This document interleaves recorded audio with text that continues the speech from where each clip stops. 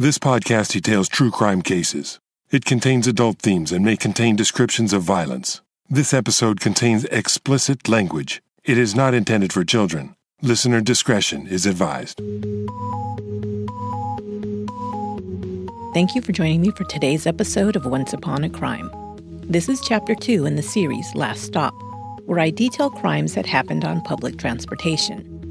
One of the things that I try to do on this podcast is to, when possible, give you some insight behind the crime, why some crimes happen, how they unfolded, and what is behind the decisions some make to commit a crime. This week, I think you will find that there is a whole host of reasons as to why things unfolded the way they did on June 12, 2000, in Rio de Janeiro, Brazil. In this case, I think you may agree that several factors were at play and contributed to the tragedy that occurred that day. Some of these factors include, of course, the perpetrator, but also the police, the local government, and perhaps the community and the media as well. You can be the judge. This is Chapter 2 of Last Stop, the hijacking of Bus 174. A note before we begin. This case takes place in Brazil, where the official language is Portuguese. I do not speak Portuguese, nor am I familiar with the language. I've done my best to listen to pronunciations and try to say them somewhat correctly, but I apologize in advance for what I'm sure will be some mistakes in pronunciation of some of the names.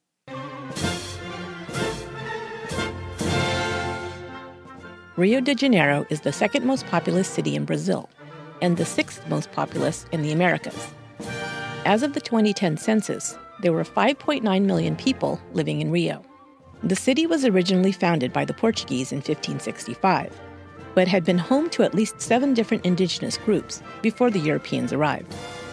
Today, Rio's population is made up of 51% white citizens, 36% multiracial, and 11% black citizens. It is home to the largest Portuguese population, outside of Lisbon in Portugal. Rio is known for, among many other things, its beautiful beaches, its lively nightlife, and the massive Christ the Redeemer statue that looms above the city, arms outstretched. Over 50% of Rio's residents are Catholic. It is also known for its annual Carnival, a Brazilian festival that begins on the Friday afternoon before Ash Wednesday and ends on Ash Wednesday at noon, kicking off the 40 days of Lent before Easter Sunday. The festival includes parades, costumes, and dancing during the 6-day party. Rio's Carnival is recorded as the biggest in the world, according to the Guinness Book of World Records. While Rio is home to many industries, including oil, mining, telecommunications, and science and research facilities, there is also a great disparity between rich and poor citizens. While it has the second largest municipal GDP, or gross domestic product, in the country, a large number of its residents, over 22%, live in the city's favelas, slums or shantytowns, mostly located in the outskirts of the city. The residents of these favelas live below the poverty line, 95%, as opposed to 40% in the general population. Over 1.5 million people in Rio live in over 700 favelas around the city, out of the sight and mind of most of the general population.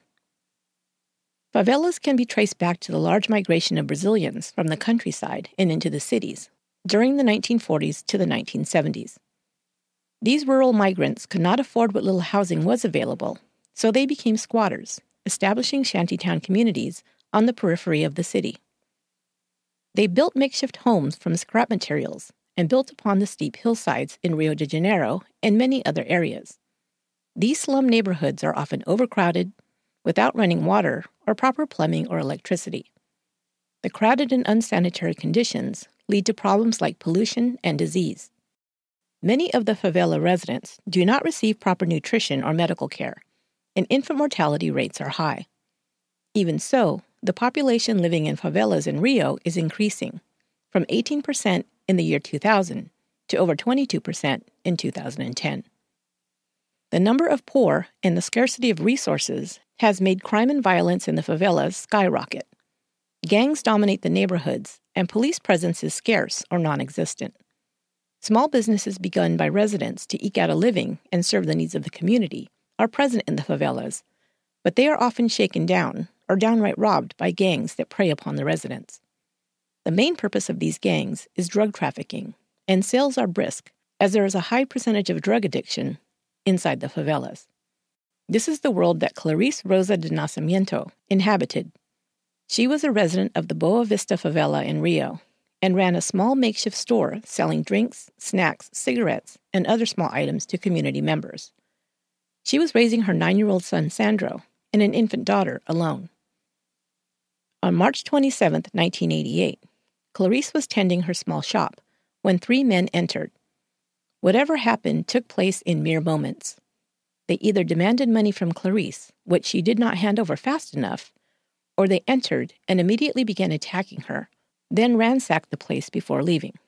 Clarice, 5 months pregnant, and with her little boy Sandro as witness, was stabbed multiple times by the 3 masked men. A large kitchen knife was left protruding out of her back. She dragged herself out of the building and into the street, screaming for help. She finally lay crumpled in a heap across the street outside. By the time help arrived, she was dead. The baby in utero also perished. The community grieved for the young mother, but her killers were never identified or caught. Sandro and his baby sister went to live with his mother's sister, their Aunt Julieta. Sandro never knew his father and had no living grandparents. Not long after his mother's murder, Sandro took to the streets. His aunt would say that he never talked about his mother or what he had witnessed that day. He never brought it up and acted as if nothing had happened. But she knew he was traumatized because he did not want to stay in the neighborhood where his mother had died. She'd had to hunt for him several times to bring him back home, but soon he would leave the favela again. One day, he simply didn't return. The number of homeless children who live on the streets in Rio is hard to pinpoint since the population is fluid and hard to track. However, the general consensus is that approximately 24,000 children, as young as the age of 7, live on the streets in Brazil. Rio is one of the most populated cities in the country and has a proportionate amount of street kids within its city limits. Children leave home to live on the streets for any number of reasons: abuse, neglect, or extreme poverty at home, or because they find themselves orphaned, losing parents to violence, drug addiction, or disease. The youngest children, like Sandro, who was 10 when he left home, quickly learn how to survive the streets by finding a street gang to join. These groups of mostly boys band together for companionship, safety, and to learn from the more experienced boys how to survive the streets. They first start by learning to scrounge or steal food from local restaurants and trash bins. They sleep in doorways, under bridges, and on park benches, sometimes in shifts, to keep an eye out for those who may prey upon them. They soon learn to steal, becoming pickpockets and pilfering from shops.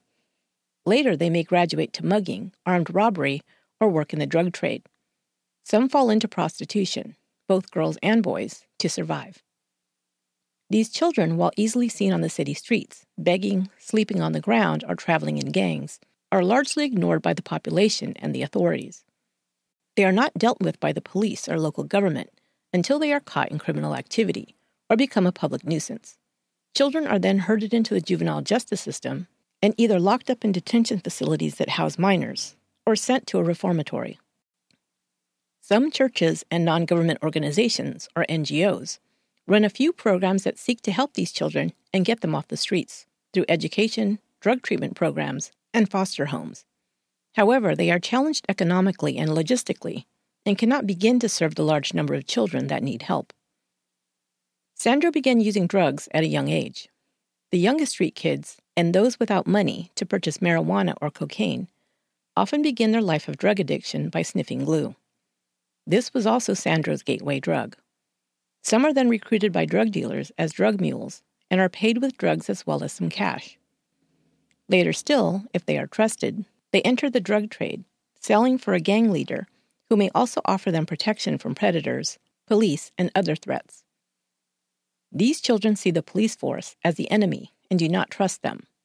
Not only are they threatened with being arrested and thrown into overcrowded and dangerous jails, but they are often beaten and even killed by police officers. I'll talk more about Rio's police force a little later in this episode. Even through all of these dangers, Sandro grew up on the streets and survived into adulthood. He learned to rob and steal, and also worked for drug dealers who he considered his friends. He, like many other street kids, walked around with his face covered by a rag, shirt, or towel. This was a sure sign to anyone who saw these kids in the streets that they were out to rob or steal from residents, tourists, or whoever else seemed an easy mark. Still, many ignored them, keeping their windows rolled up and staying away from areas where street kids congregated. Sandro traveled with groups of boys into the streets at night. With their faces covered and at least one gun between them, they would mug drivers waiting at stoplights. The money would be used for food and to feed their drug habits. By the time he'd been on the streets for 5 years, Sandro had a group of street kids he knew well, hanging out with the same boys most days and bunking down with them most nights. A large group of these kids congregated around Candelaria Church, a large historic Roman Catholic church located in central Rio de Janeiro and just opposite Pius X Square. The priests and volunteers at Candelaria began providing food, shelter, and counseling to as many of the homeless children as they could. The church in the square became a popular spot for street kids to sleep at night. On some nights, there would be hundreds of kids sleeping on cardboard or threadbare blankets around Candelaria. This was home for Sandro for weeks leading up to July 23, 1993, when the Candelaria Street Kid Massacre, as it was later called, took place. The area around Candelaria Church also started to become a hotspot for crimes like pickpocketing, robbery, and drug dealing. The police were given orders to start clearing the area of homeless kids. On July 22nd, the day before the massacre, the police were on site trying to roust the kids away from the church. In response, the kids began throwing rocks at police cars. Witnesses would later say that while the police retreated, they were heard threatening to come back and get them later. The kids didn't take the police threat seriously, as they had been camping out there for months and had never received more than a warning.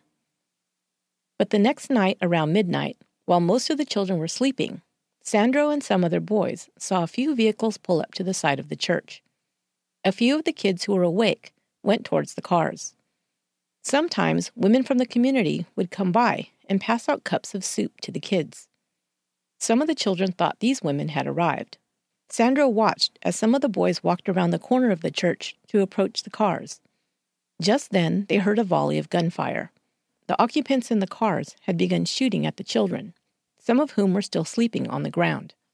There were about 70 boys there that night. 8 boys were killed, and several others were injured.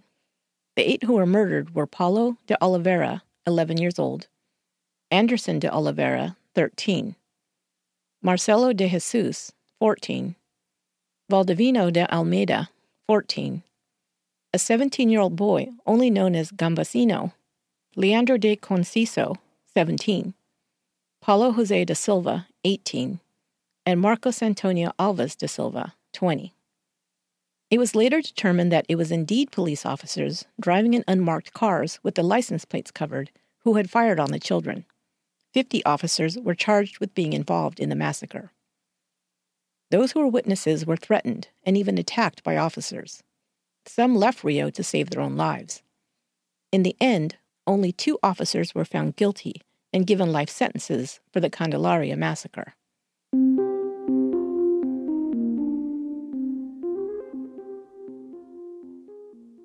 After the Candelaria massacre, the boys scattered to various places around the city. Sandro began living under a bridge with a couple of other boys. One day they were approached by a man who was a capoeira instructor who offered to let them stay at the nearby Catholic University to learn capoeira. Capoeira is an Afro-Brazilian martial art that combines dance, acrobatics, and music. To become skilled in this sport, participants must show strength and speed, as well as grace. Sandro stayed at the university off and on for 2 years and professed to want to increase his skills enough to compete in the sport. Like many people who knew him, his instructor described Sandro as quiet, soft-spoken, polite, and cooperative. Neither he nor any of the other boys once stole from the school, he reported. He would say that Sandro seemed grateful to have a place to live and was happy to be part of a team. However, Sandro had been addicted to drugs since he was prepubescent, and that habit was not an easy one to kick. He had gone from sniffing glue and smoking pot to having a daily cocaine habit. He was able to abstain from drugs for a time while at the university, but before long he was back on the streets, committing crimes to feed his habit. He was first arrested in December 1993 at the age of 15 for robbery. He was sent to a boys' reformatory. It was there that he saw his younger sister and Aunt Julieta for the first time in a long time when they came to visit him. His aunt said that Sandro was contrite and had confessed to his crime. She hoped that his arrest would help him to change his ways. He said he wanted to do better and would come stay with her when he was released. However, he was supposed to stay at the reformatory possibly until he turned 18, but he and some other boys bribed the guards. Some of the boys at the reformatory were connected with people on the outside with money, drug dealers and kidnappers. Through them, some were able to get money to offer bribes. Allegedly, the bribed guards looked the other way, while several of the boys, including Sandro, escaped on November 1st, 1994. He was back on the streets, this time remaining free for 3 more years. He continued his drug habit and his life of crime, but was older, bigger, stronger, and more well-connected to powerful drug dealers, who kept him safe from cops and predators. But his drug use was increasing, and he had more access to cocaine, his drug of choice. He would go on binges and became increasingly more erratic and take bigger risks. He was arrested again in February 1998 for armed robbery. Now at age 19, he was being sent to big boy jail. He was given a sentence of 3 years, 3 months, to be served at the 26th Precinct Jail, known as the Vault. The Vault was one of the worst jails in Rio. The facility doesn't resemble a jail or prison as much as it does a dungeon. It is a concrete hole located underground, filled with cells that are overcrowded and provide only the very basic of necessities. There is no sunlight, and the inmates serve their sentences locked away in small cages that are dark, dank, and depressing. There is no respite from it, and the conditions are so crowded that inmates have to sleep in shifts. Cells meant for 4 inmates often hold 10 or more. There is not enough room for inmates to all lie down or even sit at the same time, so they sleep in shifts. Because there is not even an inch of extra space, prisoners tie their meager belongings, toothbrushes, toothpaste, etc., from strings tied to the ceiling bars. Makeshift hammocks made of blankets or sheets are also hung from the ceiling to give more sleeping or sitting space. In this closed space, there is no air or ventilation, and temperatures on the hottest days can reach over 100 degrees Fahrenheit or 43 degrees Celsius. It is no wonder that many seek to escape. The guards remember Sandro as being well-behaved and never went to give them any problems. On New Year's Eve, 1999, some of the inmates were able to escape their cells and break into the guards' lockers. There they were able to secure a gun and some keys. The breakout was led by some of the most notorious drug dealers who were imprisoned in the vault. At gunpoint, they locked some of the guards in cells and took their keys, opening a few more cells on their way out, releasing more prisoners. One of them was Sandro. A guard who knew and liked him would later report that on his way out, Sandro said to him, "Sorry, I gotta go. This is my chance."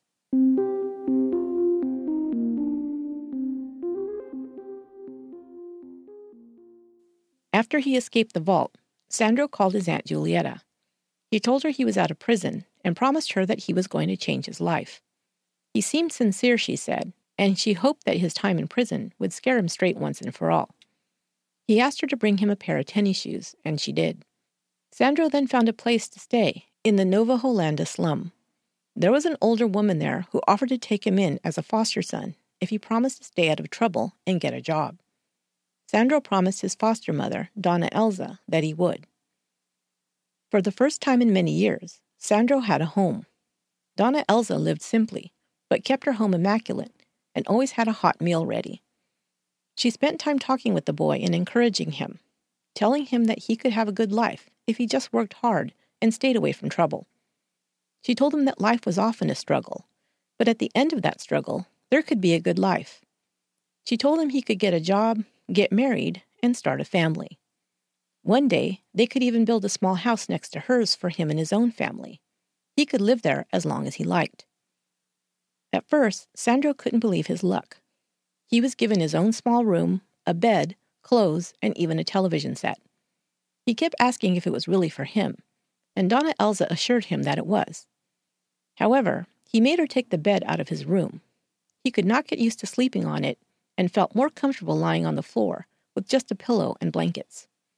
Sandro spent many hours watching television. Donna Elza said he loved to watch movies and action shows especially.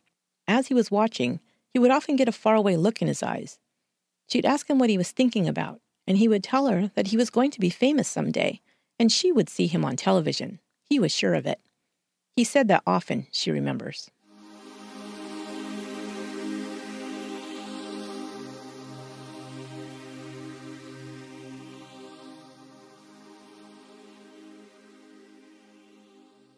So what happened between early 2000 and that fateful day in June of that year is a bit murky. What seems to be true is that Sandro, at first, tried to stay out of trouble and show Donna Elza and his Aunt Julieta that he was trying to do the right thing. After all, he was now almost 22 years old, no longer a kid, and it was time to make some changes in his life. Some kids who grow up on the streets of Brazil and survive turn their lives around once they reach the age of majority. Some can finally find a legitimate job, and so can get off the streets. Some have children and settle down to work and raise their families. And some, like Sandro, have been in and out of jail, have experienced violence on the streets, and simply want to get away from that type of life. Many of Sandro's friends had gotten off the streets, and it seemed Sandro now had an opportunity to do the same. But those that knew him said that Sandro was deep into his drug habit. He was using more cocaine than ever, and his behavior was erratic. It's possible that his drug addiction alone caused him to continue his life of crime. It's also possible that his past demons would not allow him to live a life of peace. While as a young boy, his aunt says he never mentioned his mother's murder. As he reached his teen years, he brought it up often. He would even embellish the story, saying he'd watched his mother killed when he was only 5 or 6. According to police records and newspaper accounts, she was killed in March of 1988, and Sandro was born in 1978. And he would go into detail about her attack. He seemed to bring it up at times to garner sympathy or to illustrate his toughness or resilience. It may have been one thing he learned when growing up on the streets, to use whatever you can to gain sympathy, and maybe someone will give you a little money or some food, or simply some attention. A sociologist who has studied the street kids of Brazil says that society considers them, quote, non-people. They are almost totally ignored and passed by when they are in the streets begging, sleeping in doorways, or scrounging for food. Most pretend not to see them. It is only when they are committing crimes or becoming a public nuisance that they are even considered at all, and then the police are called. Maybe people ignore them because the problem seems too big. There are so many homeless kids, where would they even start to tackle the problem? Or perhaps it's because people can't relate to them. What kind of substandard families and neighborhoods did these kids spring from to end up on the streets so young? And of course, there is an element of racism. Many of the street kids, like Sandro, are mostly of mixed race, but are considered black because of their complexion. And like in many places, including the U.S., blacks are disproportionately arrested, incarcerated, poor and unemployed in large part due to racist policies. I found it jarring, knowing that these kids are often treated as invisible social pariahs, that many seem to use it to their advantage. Many of the boys on the streets travel the city with their faces covered by rags or shirts. It's a way to stay anonymous, so that they're not identified while pickpocketing, stealing, or committing other crimes.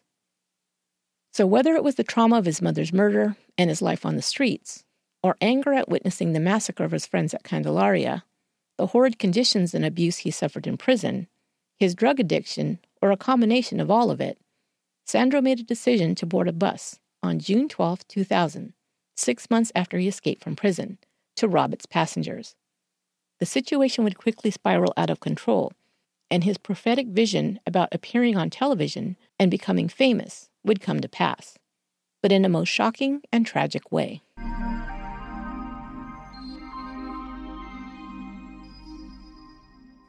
Hey, instead of a sponsor break this week, I want to share with you 2 personal podcast recommendations. These are 2 shows I think you will like, and I hope you'll check them out. Neither one of these shows either solicited or paid for these plugs. As a matter of fact, they don't even know I'm doing it. I'm sneaky that way. I just wanted to give a little shout out to 2 podcasts I think are great and should get some attention. The first is Trace Evidence. There are over 40 episodes for you to binge on, and Stephen Pacheco puts out a quality podcast. He covers unsolved crimes in a thorough, research-driven, and clearly presented style that I love. Some of my favorite episodes are the murder of Missy Beavers and the mysterious death of Elisa Lam. He also covers lesser-known cases. Check out Trace Evidence. I think you'll be hooked. The second podcast is hosted by my sister, Yolanda, and her husband, Mark, and is called Not Perfect or Functional. You may remember my sister from my Lacey Peterson episode that she co-hosted with me. Those were fun to do, and you guys let me know how much you liked them. Thanks for your messages. Yolanda and Mark make a great podcast team and cover some really interesting true crime cases. Some of my favorite episodes are the kidnapping of Sherry Papini, the Juan Catalan story, and the murder of Marjorie Nugent. Mark and Yolanda do their research into these cases and present each one thoroughly, with a little discussion, a dash of humor, and from the perspective of two very different individuals who just happen to be married. I think you'll like it, and we'll look forward to spending time with Mark and Yolanda with each new episode. Check out Not Perfect or Functional and Trace Evidence on Apple Podcasts or wherever you get your podcasts.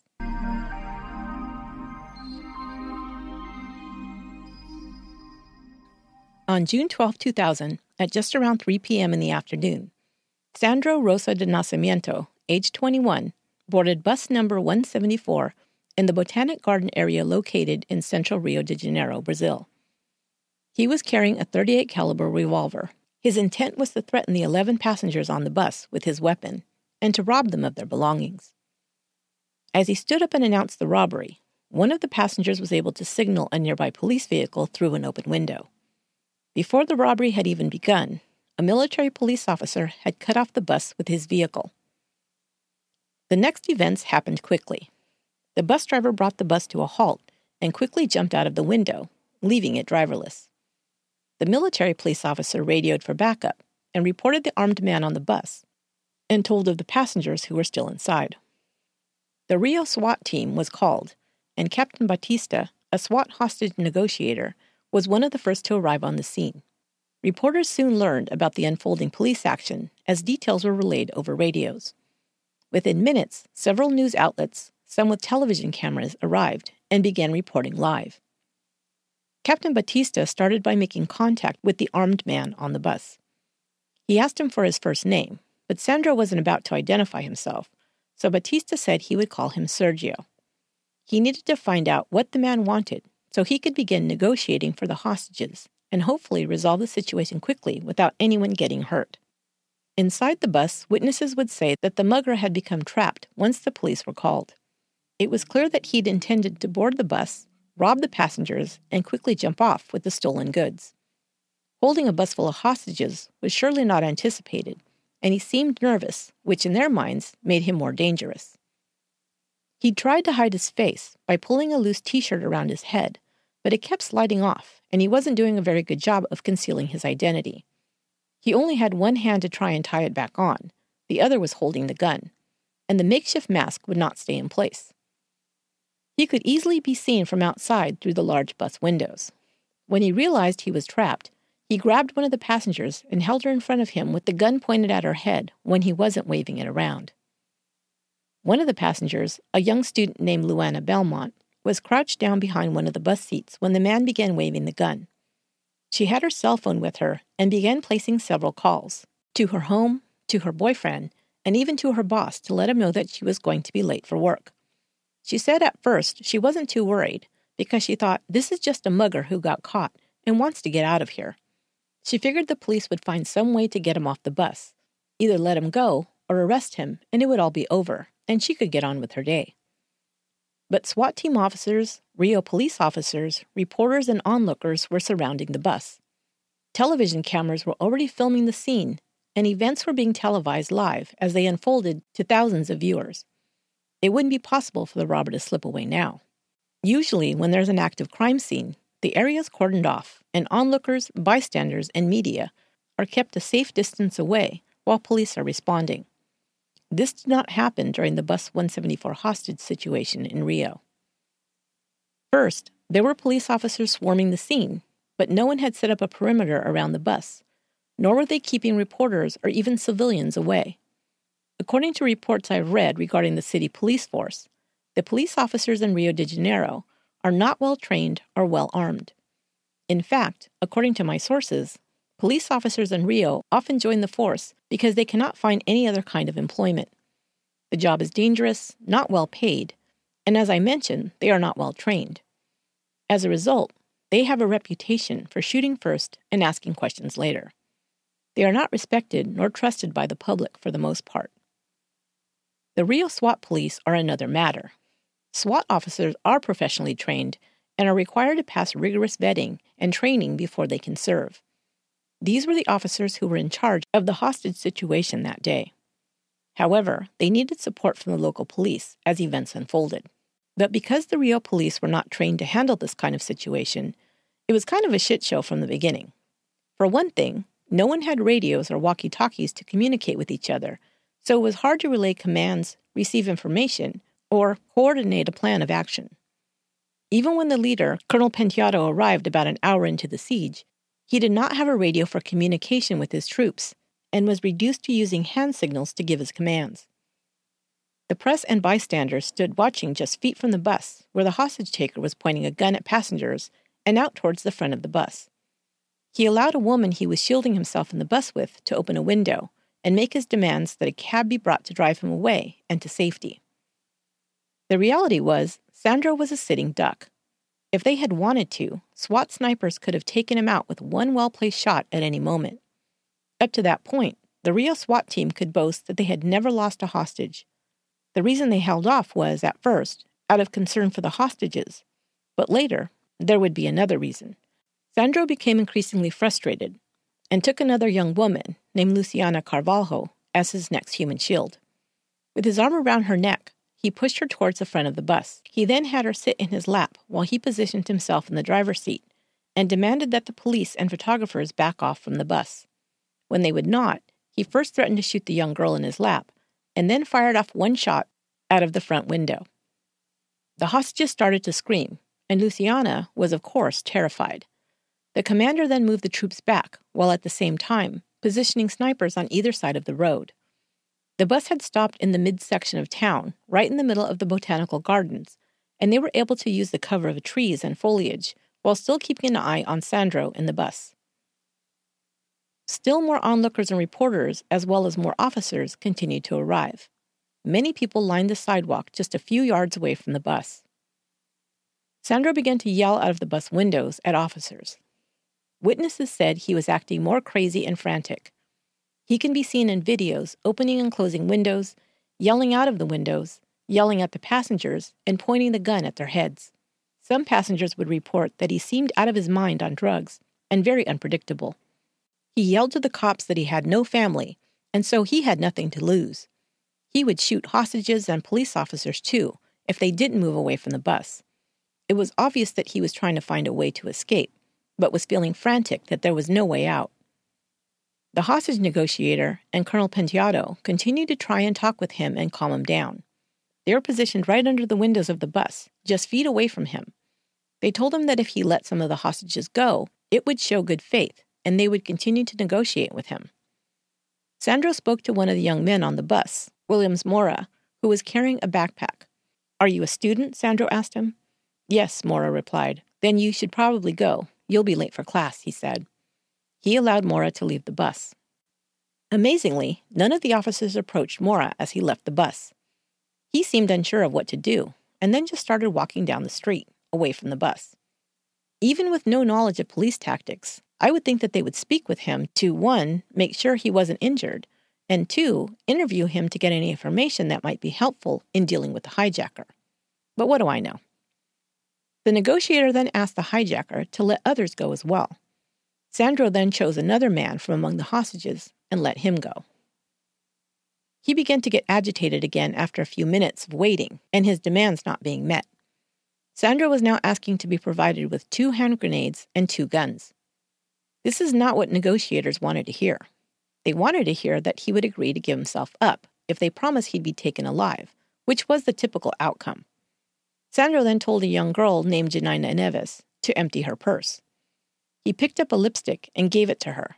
He told her to use it to write on the bus windshield. As he dictated, she wrote, printing backwards so it could be read from outside, "He's going to kill me. He's going to kill us all at 6 o'clock." This was all being televised live to the world. It seems that after a while, Sandro was no longer afraid of being shot by police. He could see all the television cameras, photographers, and reporters who were watching. Not only did it make him feel important for the first time in his life, he also felt a sense of protection. While the cameras were on him, they wouldn't dare shoot him, he must have believed. And if that's what he was thinking, he would be right. Orders had been given to the SWAT commander from his superiors, who were not on the scene, by the way, to under no circumstances shoot the hijacker with the world watching. They didn't want the backlash of someone being shot and killed while the public viewed it live on their television sets. That was something to be avoided at all costs. So cameras kept rolling, and Sandro, no longer invisible, began playing to them. He was the action star on television, like he'd always dreamed of, and he played the role to the hilt. He swaggered up and down inside the bus, no longer hiding his face, pointing the gun out of windows, cursing at officers, then switching and placing the barrel of the gun to the head of one hostage and then another. He grabbed one woman or another around the neck and dragged her to the windows or to the front of the bus while shouting that he was going to kill the hostages at 6 o'clock if his demands weren't met. He shouted to the police and the crowds while holding Janina wrapped in what looked like a sheet. It was wound around him and the girl, keeping her close to him. With his face visible to the world, he shouted out of a window, looking straight into the cameras, the gun pointed at the hostage's head.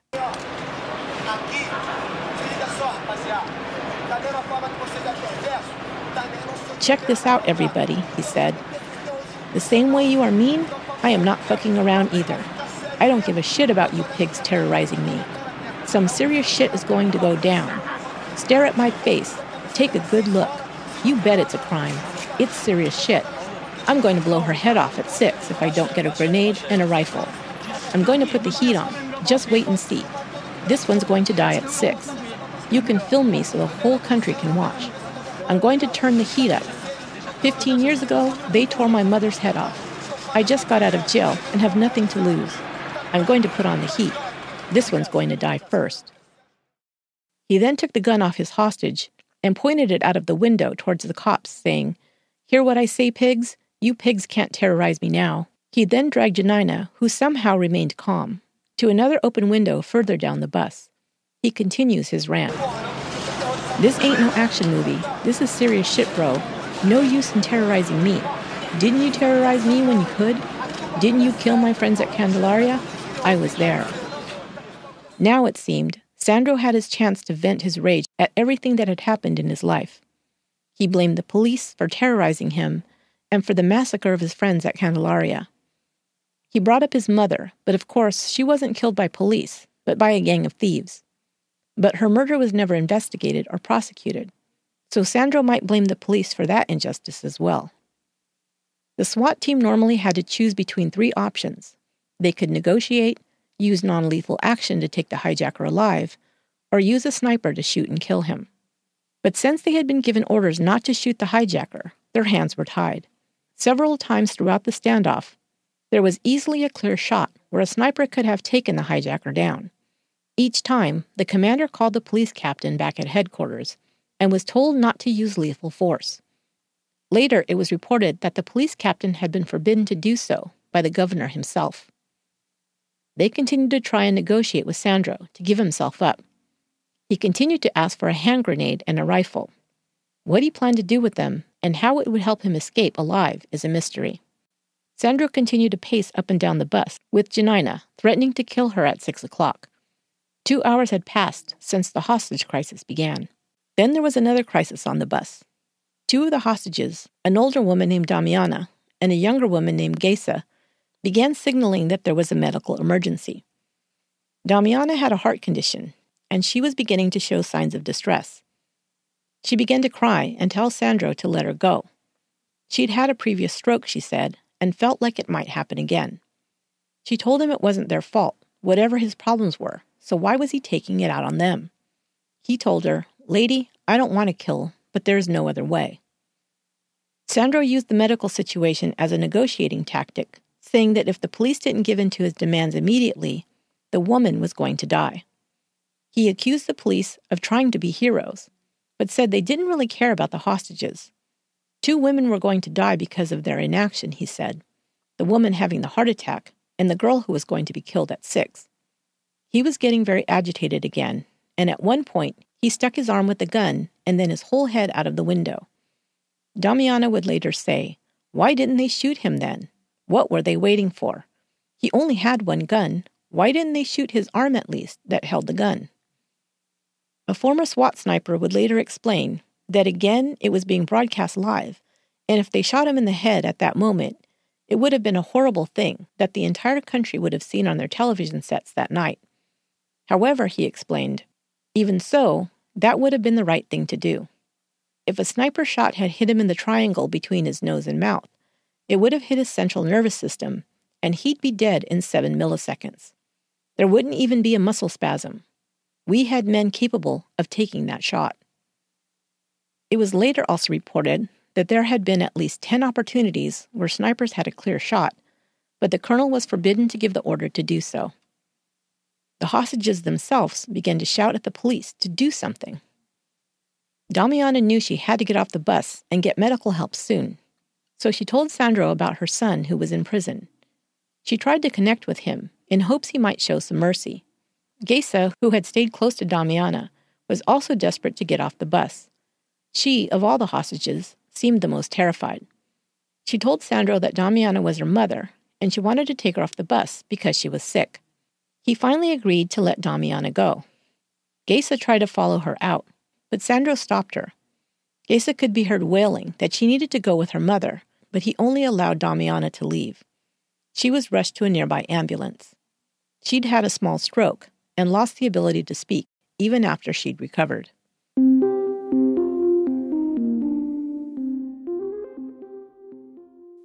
It was now 5:30 p.m.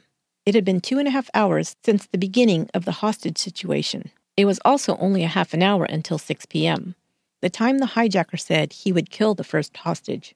At 5:35, Sandro placed a blanket over Janina's head and told her he was going to count to 100 and then shoot her. He marched her up and down the bus, counting to 3 and then skipping to 60. It's possible he didn't know how to count. Sandro couldn't read or write, having had very little schooling. Or maybe he was just impatient. Yelling out to the cops what was going to happen next, he made Janina kneel down on the floor of the bus, and then he put the gun to her head. But then he made her stand up again and started pacing and counting some more. Sandro told a couple of the other hostages to go to the window and tell the cops he was going to kill the girl. They began to plead with the officers outside to do something. Once again, he made Janina kneel on the floor. She could no longer be seen from the outside of the bus, but he could be seen standing over her with the gun pointed at her. The cops outside pleaded with him to point it away from the girl.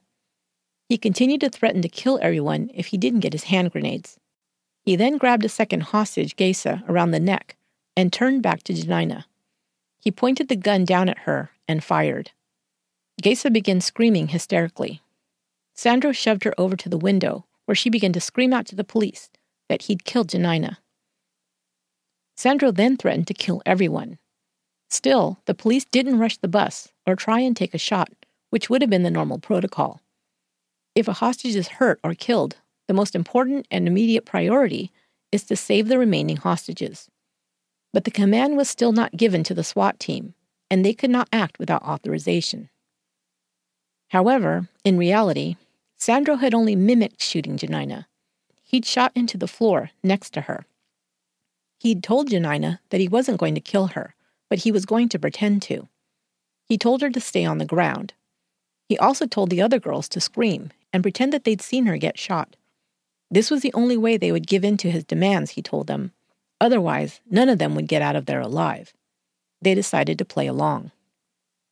The negotiator then tried to appease Sandro by saying they had a driver coming to drive the bus away. They said it would take time to get the driver to the scene.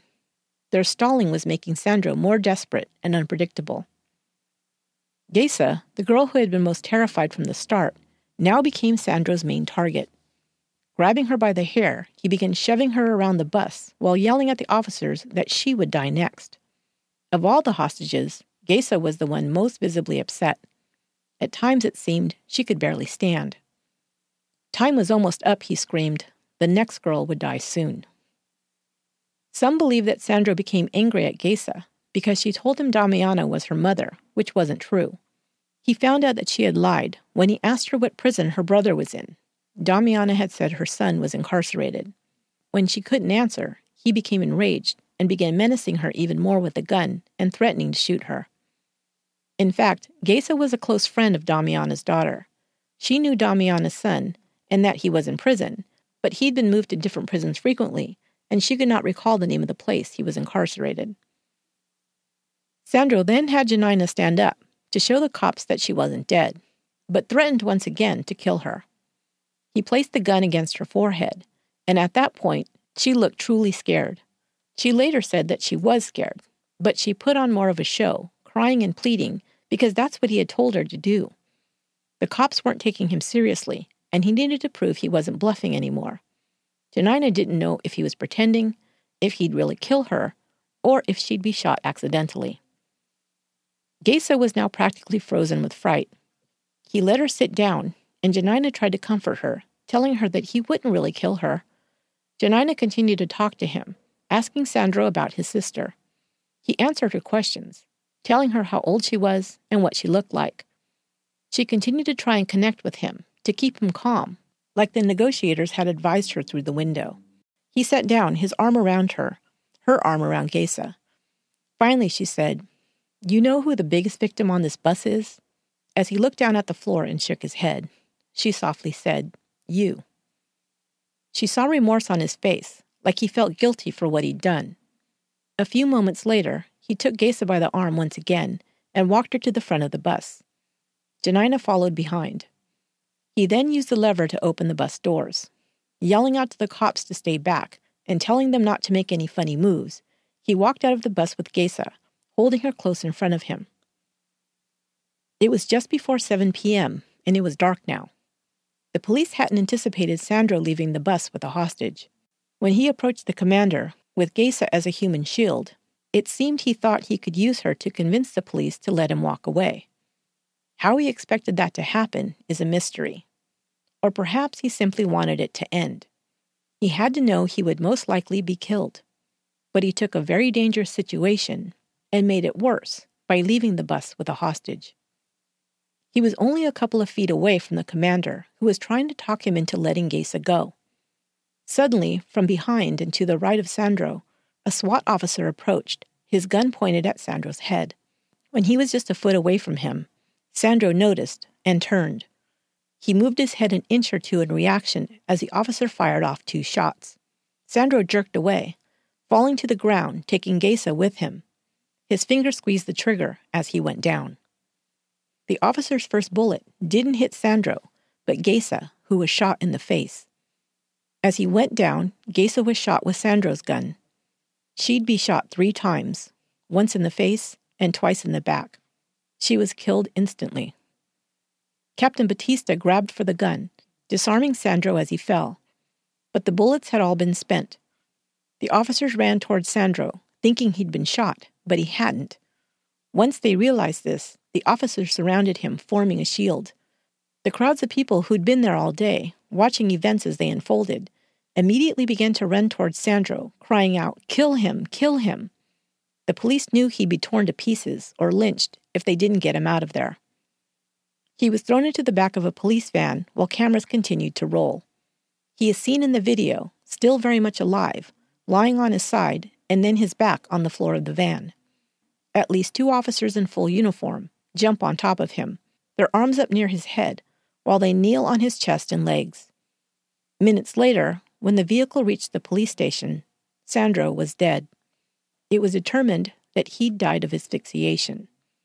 During the investigation into his death, officers would say that Sandro had struggled and assaulted the officers, kicking out a window and breaking one of the officers' arms. They'd had to suffocate him to, quote, make him faint, they explained. After an investigation, the officers were cleared of any wrongdoing.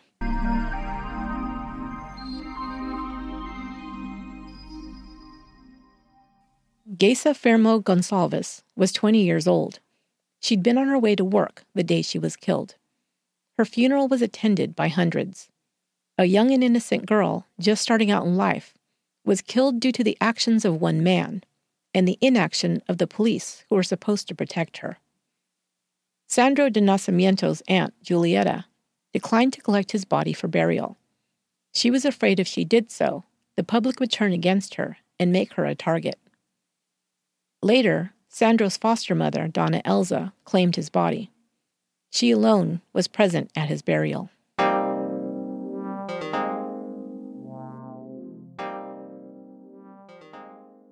Looking at how these events unfolded, we can see how poorly the situation was handled. If it had been handled differently, perhaps none of the hostages would have died, and Sandro could have been taken alive. There were untrained and ill-equipped police officers, and the professionally trained SWAT team had their hands tied by government officials. These officials were not even present at the scene, and could not have been the most informed on how to best handle the situation. The media and the televised coverage was also a factor. It created a whole separate set of circumstances for the police and hostage negotiators to deal with when they needed to be focused on the safety of the hostages. Without the television cameras there, the colonel might have been given permission to use a SWAT sniper to take out the hijacker, thus ensuring the safety of the hostages. What were some alternatives? Could they have sent an officer to drive the bus away? If they'd offered that in exchange for the hostages being released, might have Sandro agreed? It seemed that he was just looking for a way out. Most who knew him believed that he never would have killed anyone. He'd never physically harmed anyone in his life, they said. They think that if he'd been given a way out, a way that could have saved his own life as well, he would have taken it. Of course, we can go back even further and ask if traumatized children like Sandro were prioritized and given help and support, rather than being left to the streets. Perhaps they wouldn't turn to a life of crime in the first place. Social workers in Brazil say that these children are forced to steal and commit crimes just to be able to eat. Or we can go back even further and look at the poverty and crime in the favelas. Why is this allowed to continue?